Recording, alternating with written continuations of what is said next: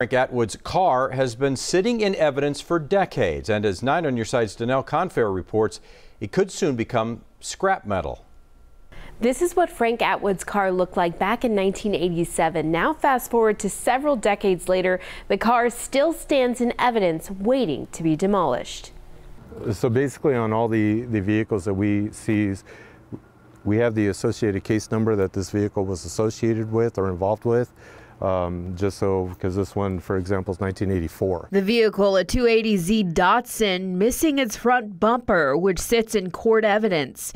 Pima County Chief Deputy Richard Castigar says it's that bumper that helped them solve the case. She was hit by Jarvis's vehicle, and the evidence on his car, that paint transfer it's called, that came from her bicycle is conclusive evidence and scientific evidence down to the elemental aspects of that paint from her bike and that paint from his car.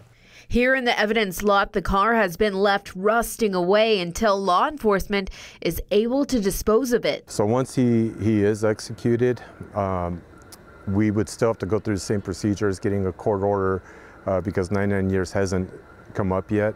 We still have to go through the same procedures, getting the court order to have it disposed of at that point. He says his department plans on putting in the court order sometime after Atwood's execution.